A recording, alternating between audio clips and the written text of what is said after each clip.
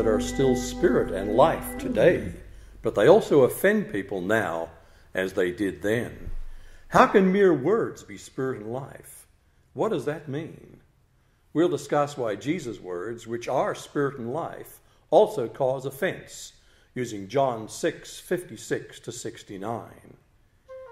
Anyone who eats my flesh and drinks my blood remains in me, and I in him.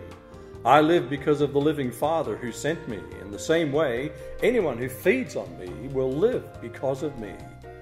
I am the true bread that came down from heaven. Anyone who eats this bread will not die as your ancestors did, even though they ate the manna, but will live forever.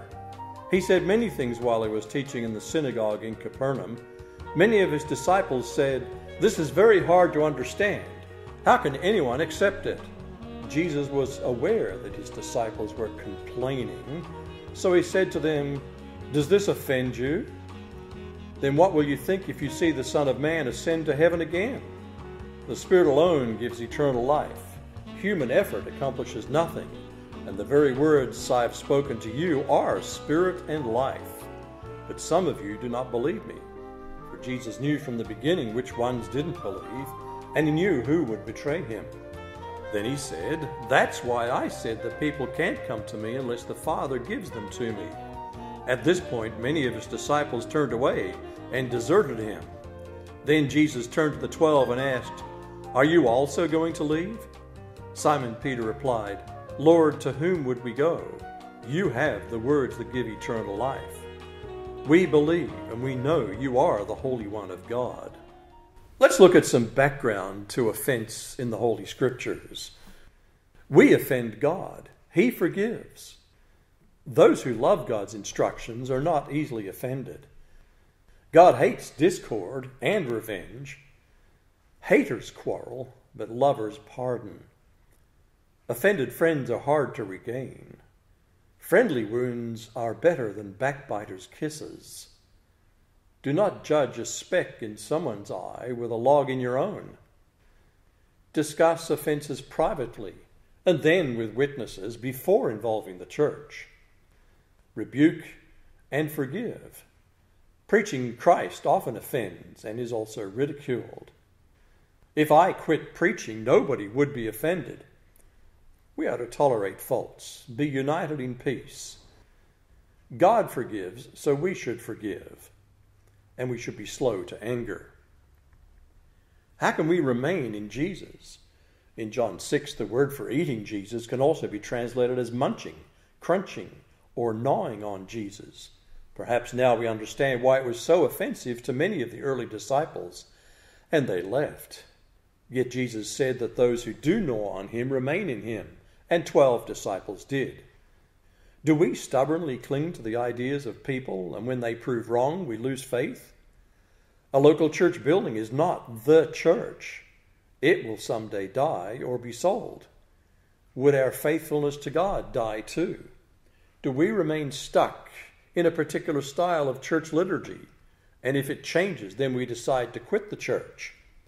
Theories, camaraderie, and music are not the whole meal. They taste good for a while, but the real food is in munching on Jesus. What about murmuring? Well, murmuring and grumbling are common to our human experience. We've all done it, and are all just as guilty as the disciples who left Jesus in John 6. We murmur about positions in the church, the kitchen, the music, the preacher, the upkeep, local organization, the conference, and the bishop. Yet despite our continual complaining, some few are remarkably silent. Could it be that they have a secret? What could be the secret to not grumbling? How can we be a part of those who do not murmur or seem to be absent when gossip is on the menu? Perhaps these verses give a clue. Perhaps we should learn the lesson my grandmother and mother taught me. We can't talk with our mouths full. Perhaps those who continually feast on Jesus are satisfied and have no desire to complain. In John 6, Jesus said, "The words that I speak to you, they are spirit." What does it mean that words are spirit? That means that his words were spiritual. His words were not just to be received in heavenly terms as opposed to worldly, but they were spirit. The natural mind cannot understand the things of God. So words that are spirit can only be received in spirit.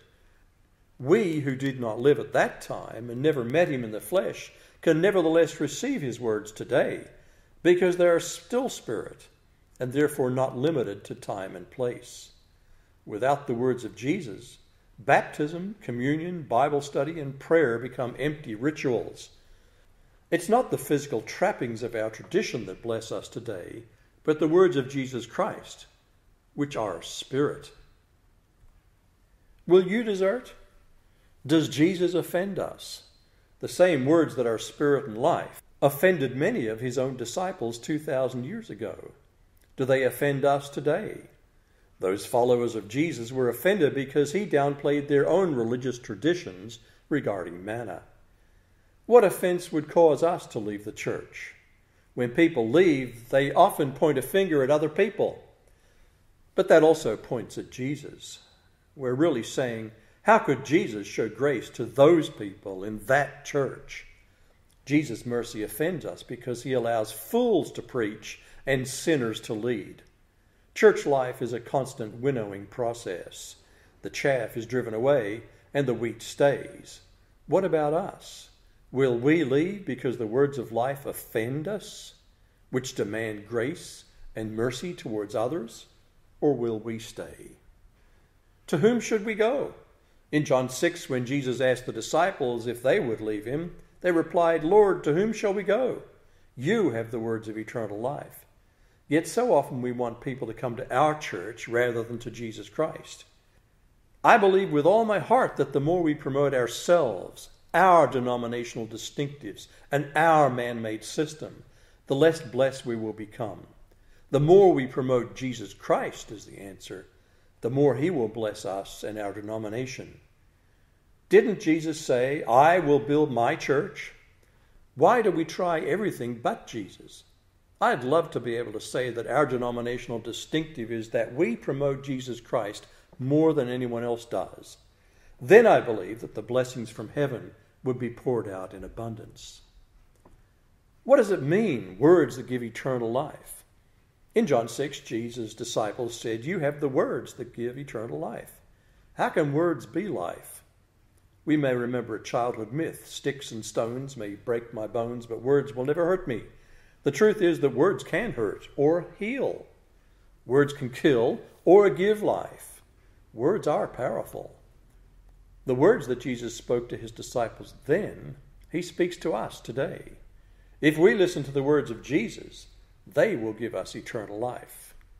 The words of the Old Testament are profitable, but that was a ministry of death, according to 2 Corinthians 3, preparing for the ministry of the Spirit. The Spirit gives life. A preacher's words do not give life either, unless they incorporate the words that do give life, the words of Jesus. What's a real good reason to keep attending church? Do we find there the words of eternal life? It doesn't matter what denomination we attend if we see past all the customs, failures, and other human activities. Many churches have preachers who teach the words of Jesus, the words of eternal life. Are we proud to be stewards of the words of life? The word pride in today's English can either be the good trait of pleasure and joy, such as a parent who is proud of a child. It can also be the wrong kind of pride, arrogance and vainglory. Denominational pride can be good or evil too. The most important thing that we possess, of which we can be rightly proud, is that in Jesus Christ we have the words of eternal life. Jesus' words are the lifeblood of Christianity. They still offend some people, and others still call them nonsense. But the words of Jesus are still spirit and life today.